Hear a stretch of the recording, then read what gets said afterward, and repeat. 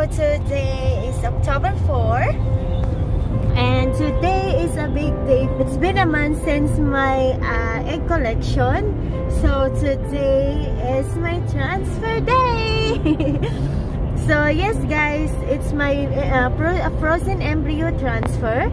And after ng aking egg collection before, hindi sila nag-transfer sa akin ng embryo because my specialist, he preferred to transfer frozen embryo compared sa fresh embryo. It's because he said frozen embryo is more successful than fresh embryo. So naghintay pa ako ng 1 month kasi kailangan ko mag-ovulate.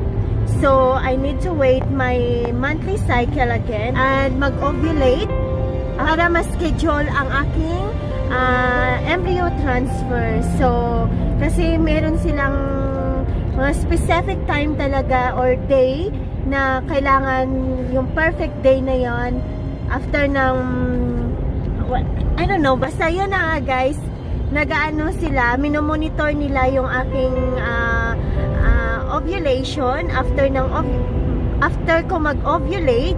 So nag-count sila ng 5 days. Is it 5 days after the ovulation?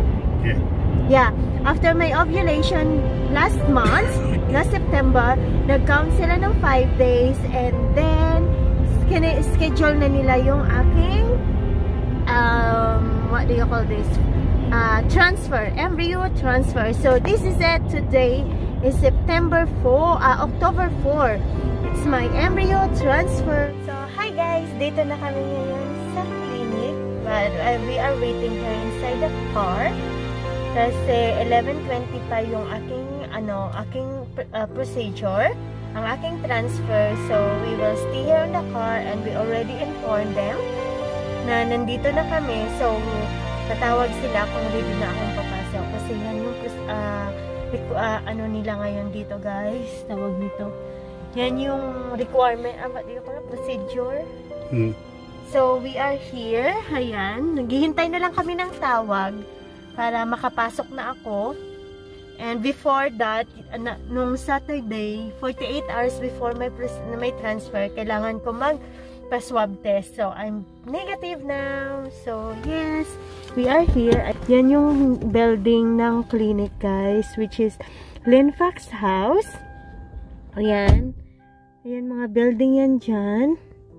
And parang maihi na talaga ako, guys. But I'm not allowed na umihi 30 minutes before yung aking transfer kasi kailangan full yung bladder ko para okay yung position ng uterus kapag mag-transfer na sila ng embryo. So yeah, I feel so nervous guys, but hopefully finger crossed na bakit nang babasa ko? Finger crossed na sana maging okay ang lahat. Sana maging successful.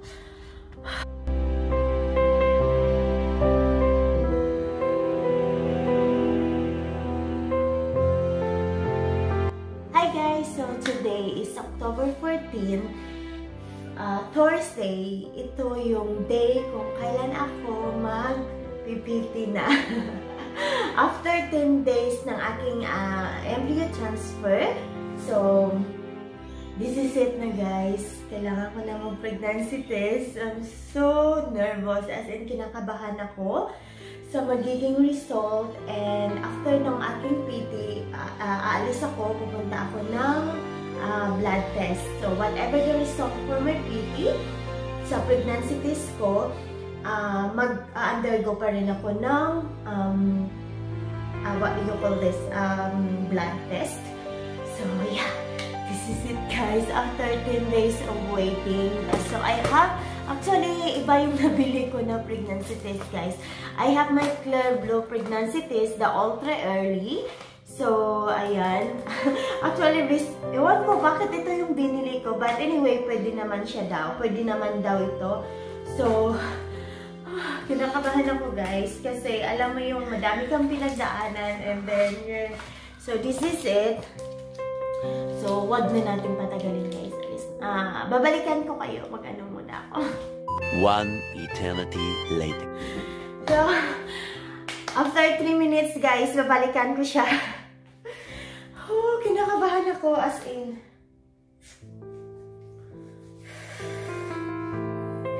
Hopefully, worth it yung lahat ng sacrifices na ginawa ko, lahat ng pain. So, yes, guys. But this, guys, tingnan nyo. Grabe, tingnan nyo, guys. Oh.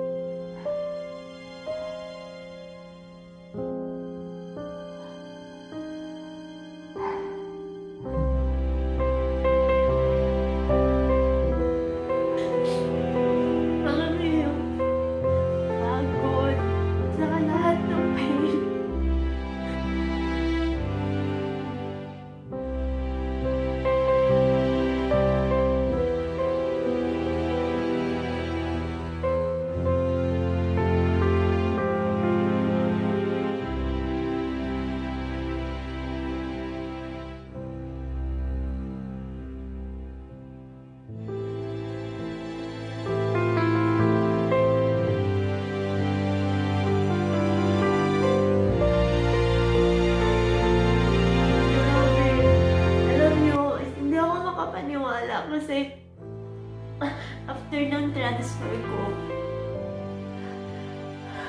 nagtrabaho ako agad. The next day, nag-work talaga ako, which is nasa rest pa yung embryo. Alam nyo, hindi pa totally implant yung embryo. So, thank you so much, Lord. Ayan. Thank you so much. I'm so happy and thankful, and this is a big blessing talaga sa akin. Kasi nawala man ang nanay ko.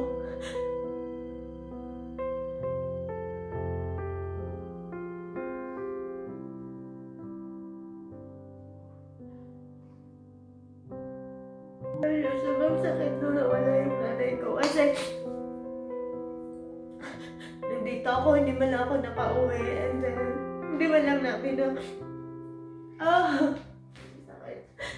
and then, wrong timing pa talaga, guys, nung namatay yung nanay ko. It's because nung week na yun is, like, nag-ano yung body ko. Kailangan hindi ako pwede ma-stress kasi next week noon is my embryo transfer. So, hindi ko alam kung paano ko i-handle yung emotion ko or pero hindi na, sobrang sakit talaga nung time na yun, guys. Wala na akong pakialam, bahala na. Iniisip ko lang is, sabi ko, bahala na kung anong mangyari next week sa embryo transfer ko. Pinapapanalangin ko na lang, nagabayan niya ako, at saka kay Lord, na sana maging okay ang lahat, nagabayan niya ako sa journey ko na to. Siya na lang ang bahala. Pero, yeah. Ayan, sa nanay ko, sa nanay, gabayan mo na lang kami ng magiging apo. Gabayan mo na lang kami ng magiging apo mo. Sobrang miss na miss yun na talaga, guys, ang nanay ko.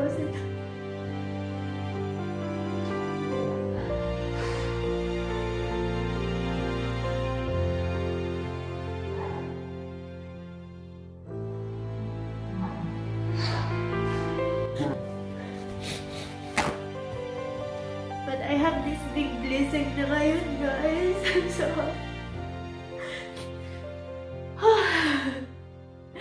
So, after this, guys, pupunta tayo sa ating blood test.